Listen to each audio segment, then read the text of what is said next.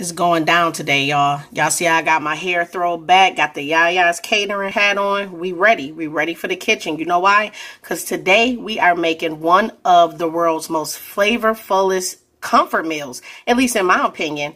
It's ribs and rice, y'all. To die for. Seasoned to perfection. Listen, I'm going to show you how easy it is to make. Stay tuned.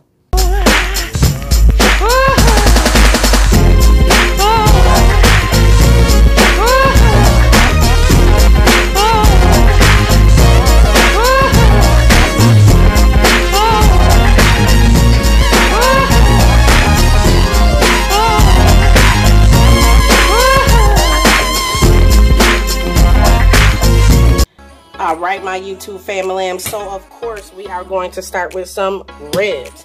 Okay, so now I know. Okay, so you could you got options here. You could get you some nice baby backs just like this and just cut them up, you know, cut them up bone by bone. That's how I'm gonna do these today. Or you could go like to your local butcher and they could chop you up some ribs. Just ask for ribs and rice style. Either way, these joints come out slamming. It really don't matter. So, y'all, we got our beautiful 2 slabs of baby back ribs. Like I said, I'm going to clean these up, wash these up, and I'm going to cut them into individual bones before we throw them in the oven. Then we are going to transfer them to our beautiful mixing bowl, where we are just going to load those bad boys. Oh, focus in. Where we just going to load those bad boys with seasoning. Then, after the seasoning, we're going to transfer them over to our baking sheet. I cooked my ribs in the oven uncovered. I don't want no cover. I'm just going to lay them on here. I'm going to cook them low and slow. They're going to get crispy. They're going to be bomb. They're going to be tender. It's going to be out of control. So now, you guys, we need to see what we are going to season these ribs with. Now, sky is the limit. Sky is the limit when it comes to these ribs. These ribs hold seasoning and flavor really, really good. So I think what I'm going to do, now you could go any route you want to go, but the route that I am going to go is, I think we are going to season these, let's see, with some adobo. Because see, we are going to make some yellow rice to pair with these, and I'm also going to be probably frying a cabbage. So we're going to use some adobo, and sorry y'all, I'm trying to hold the camera and grab seasoning. We're going to use some sazon. We are going to use, let's see what we got down here.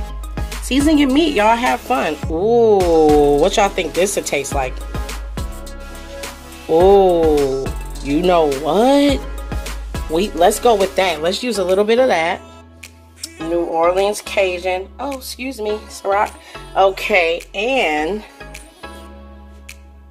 I'm definitely going with some salt-free. I love that salt-free. It packs so much flavor to be saltless. So let's see. We got our Weber section over here and our grill mates. We got some kicking chicken. You know what? Definitely garlic powder. Don't be afraid. I tell y'all all the time, do not be afraid to season y'all meat. Quit playing. But I think that is all that we need, y'all. So I think I'm going to use the adobo, the sazon, and this is bomb. Yeah, I tried this for the first time the other night, the New Orleans Cajun. Found this at, I want to say Walmart. Salt-free. And we're going to go with some granulated garlic. We are also going to be using some brown sugar, because I mix all my seasonings up in 1 cup. Focus. I mix all my seasonings up in 1 cup, and then sprinkling them on like that. So let's get to it, y'all. Let me stop talking y'all ear off. So yeah, I think this is the seasonings that we're going to use. Let's get into it. Peace. Okay, y'all. So I just had to chime in real quick because I don't understand why people don't like to wash their meat. Look at these ribs. So my ribs is nice and chopped up, right, y'all? So they chopped up. So now I'm just giving them a nice scrub and just trimming off some excess fat and stuff.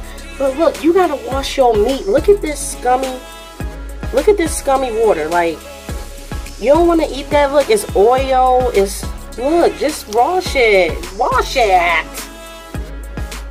All right, my beautiful YouTube fam, let's get into this seasoning process. So, I did add 2 more seasonings to the crew. I'm gonna add some onion powder. Let's get the seasoning here. So you really, okay, so it's just hard to explain.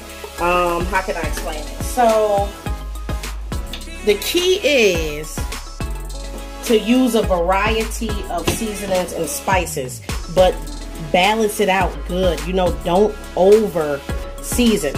I mean, don't over season it. So they're gonna adobo, and that's just what makes your food good. Step out the box. Use different flavors.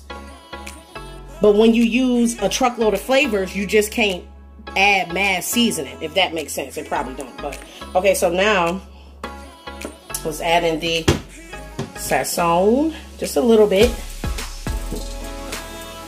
Our garlic powder. I'm also going to add in some 6 pepper blend. Open up the big side. Okay.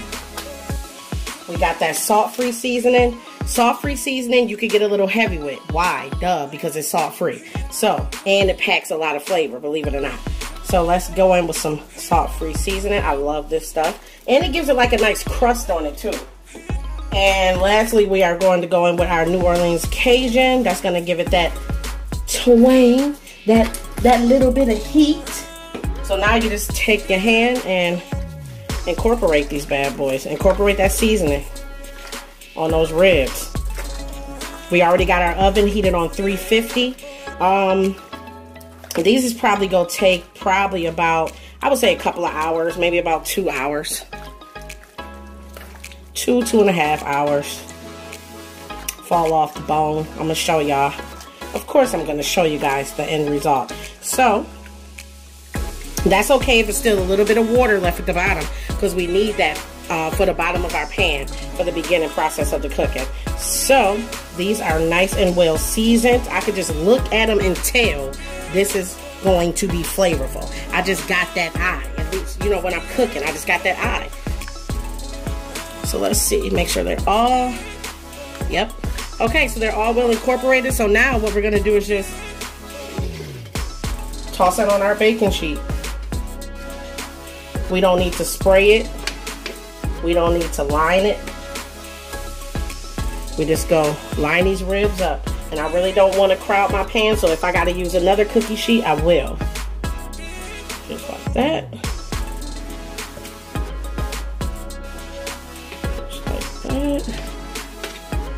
Throw them bad boys on. You know some food gonna be good when they smell good raw. Then put them 2 little babies right there at the end. So that's gonna go in like that. You know what? I don't even need a full cookie sheet. I'm just gonna use this little pan here for the rest of them. Just on with you. And we are going to bake these uncovered, you guys, on 350. There we go. There we go. That's our 2 slabs. We're gonna take our seasoned juice right here. We're gonna put half on here, and we're gonna take it over and pour the other half on our other ribs. Discard our dirty dish. Let's get these bad boys in the oven. I'll be back, y'all. Okay, YouTube fam, now it is time to start prepping for our cabbage. We are having a nice, simple cabbage, nothing too crazy. We are just going to slice us up some bell pepper and white onion. I got some bacon over there in the pan frying up. That's what we're gonna fry our cabbage in. I am going to use my trusty, beautiful chopper here. So let's start with this onion. See, this is what you do when you ain't got time. When you ain't got time, this chopper come in handy. Boom, and pie out. Okay. Put that one right there. This onion is so big, I should have chopped that smaller like I thought, but pie out. Can y'all see that magic? Yeah, I love it. I love it. Quick and easy. Quick and easy. I'm probably going to save a little bit of this onion and pepper because I'm probably going to make a little gravy. My daughter and fiance love gravy. I'm not too big on gravy, so I'm going to do a gravy on the side. That's why I didn't make those. That's why I'm just going to regular bake those ribs in a shallow pan, and I'm going to have them add their gravy themselves instead of making smothered ribs. Okay, because sis really don't care for the gravy like that. So we are just going to chop these up. Let's get some. This is already nice and washed, my bell pepper. I'm going to slice this up too. That looks kind of too big. Just set it down. Boom. Just like that. Just like that. I love it. I love it. I love it. Quick and easy. So what I'm going to do is finish chopping these. Oh, do I want to use the whole thing? Yeah, let's use the whole thing. Put that in there like that. Or let me see. Like that. Give it a shake. It's starting to fill up, see? And it catches it all at the bottom, you guys. Like that. Yeah, let's go ahead and dice that up. Let's do it. Let's do it. Let's do it. Do it, do it. Last one. Sometimes you gotta put a little elbow grease. Slam. Easy. Done. Oh, that's trash. What am I doing? Okay, so let's set this to the side, y'all. And now let's get to our beautiful little cabbage. Okay, so these green thick leaves, I pick off. But guess what? I don't throw them out. I know a lot of people say they're bitter, they taste gross, they take hours and hours and hours to cook. But listen, on the day that I got time, I'm going to cook them bad boys. Probably throw a little bit of smoked meat up in there, and we're going to get it in. So let's dice that little butt off. Garbage. Well, let me get this a good rinse, y'all. Give it a nice good rinse. A nice good rinse.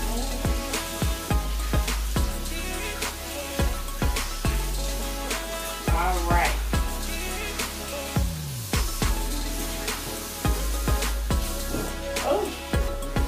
Okay, so I'm not going to bore y'all with chopping up this cabbage. I'm going to chop this cabbage up. I don't know if it'll work for...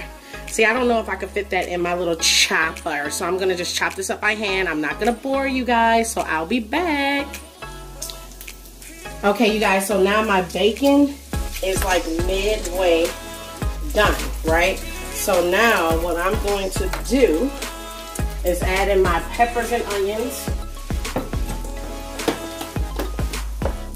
I'm gonna add in a little bit of those.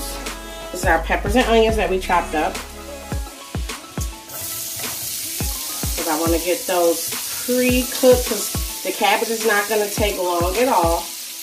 I don't really like my cabbage really mushy. I like it with still a little slight crunch on it. So that's all I'm gonna add to that. Let's just mix those onions and peppers around in that bacon and in that bacon fat. And we are going to let this render down. And then we go add in our cabbage. Then after we add in our cabbage, we go take the cabbage to Flavor Town. Of course we're seasoning our cabbage.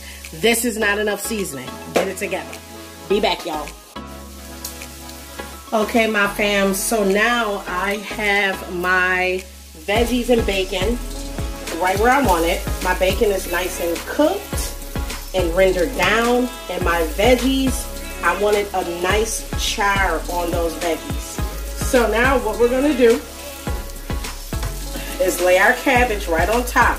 I'm gonna continue letting these sear at the bottom. We're gonna lay them down nice and even like that so they can continue to sear a little more. And we are going to grab our cabbage. Every time I try to transfer cabbage over from the table to the stove, I always end up dropping some. So let's just lay that down just like that.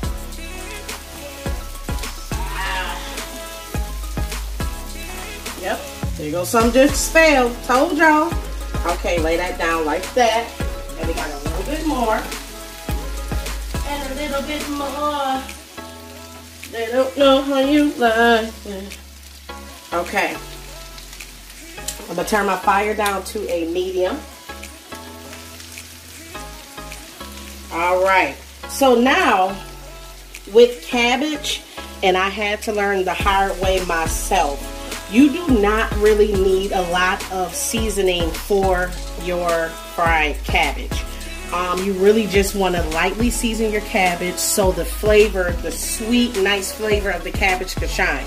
I used to season my cabbage with seasoned salt, garlic peppers, slap your mama, and it came out all spicy and whatnot, and too over seasoned. So what I do now, and what I've been doing, taking it real nice and light. So all you need is one good all-purpose seasoning, and this is the seasoning. See if you got to see it. This is the seasoning of my choice, Morton's Nature Seasonings. This stuff is bomb. Bomb, y'all. You can use it on chicken, vegetables, and fish. It just has salt, pepper, onion, and garlic. It's just the right amount of salt, the right amount of pepper. So we are going to use this and then have your cabbage hitting. So I'm going to be not too generous with it. Just going to eyeball it, because remember our bacon is a little salty too, y'all. Now what I am going to add in extra is some black pepper, because I like to see pepper in certain dishes, and fried cabbage is one of them. Like, I need to see my pepper flakes or my pepper seasoning. So let's go in with just a little bit of that. Boom. So I'm going to just let this sit like this and steam for a minute. Remember, we got our onions and peppers and bacon at the bottom. So when it's time to flip, all those, it's just going to marry all together. Simple cabbage, y'all. Simple, simple, simple, simple cabbage. And my fire is on medium. I'm looking for a lid right now. I don't have a lid for this pan, but guess what? I'm about to make one. Hold up.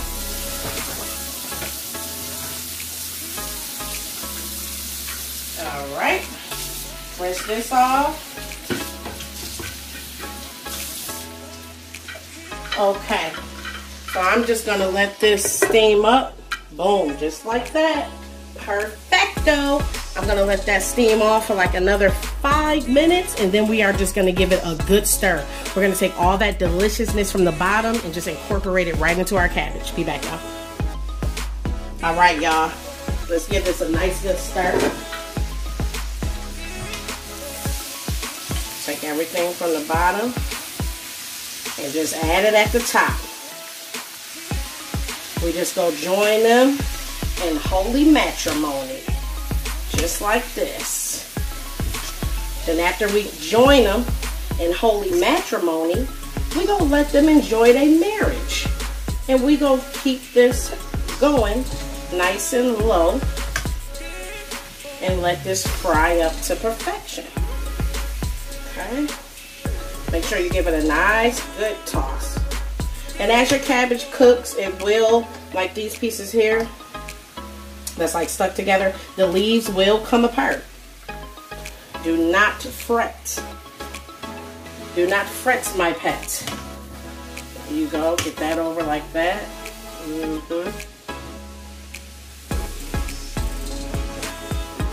Yes, yes, yes. I don't put butter in my cabbage. I don't like the way butter tastes in cabbage. I don't like the way honey tastes in cabbage. I don't like the way sugar tastes in cabbage, because I feel like cabbage has its own natural sugars already in it, so it has that slightly sweet taste already. So you don't need all that. Cabbage is one of those things you just want to keep nice and simple. Nice and simple. Nothing too crazy. Now you can freak it. You know, sometimes I'll chop up some down south sausage up in that joint, and you know, you can freak it. But I mean, just keep it simple. Simple is better sometimes. See how those leaves are coming apart already? So now we have it nice and incorporated, y'all. I'm gonna just let this continue to fry until it's to the consistency I prefer. So I'll be back, y'all. Okay, my bad, y'all. We are going to add a little bit of beef broth. Just a little bit. Boom. Okay, let's continue to let this cook, y'all. Be back. Here you go, my beautiful YouTube fam. A nice big hearty plate just for you. You got your ribs and your gravy. Got that onion gravy going on over some nice seasoned yellow rice. And of course, our delicious fried cabbage that has our fried bacon in it, our green peppers, and our onions. So here you go, and the star of the show again, you guys. Hope you all enjoyed this video. Do not forget to give me a thumbs up if you enjoyed this video. Love you guys so much. I appreciate you all, and I'll see you in the next video. Peace.